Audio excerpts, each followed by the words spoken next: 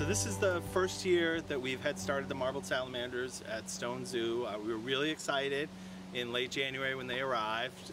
We had 9 salamanders this year, and it was a great experience for the staff, kind of watching them grow, seeing how active they were. That kind of surprised us. We expected them to be hiding a lot.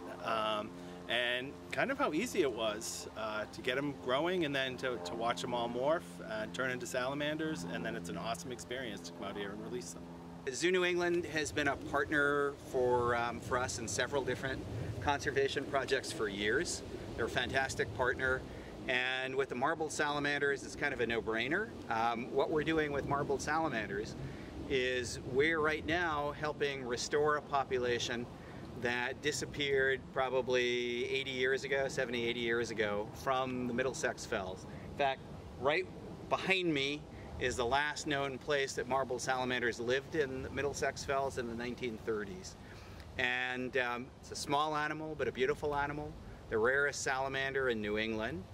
And we're, in this small way, trying to help restore this rare species with some of the more common New England salamanders that live in the same kind of environment. Scientists have shown that if you remove the salamanders from an area of forest, there are more insects in the leaf litter. The insects and invertebrates then break down the leaves faster than they would if the salamanders were present.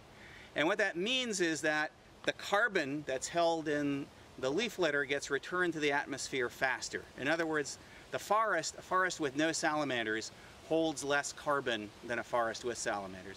So salamanders actually have a significant role in our ecosystem in helping moderate global climate change.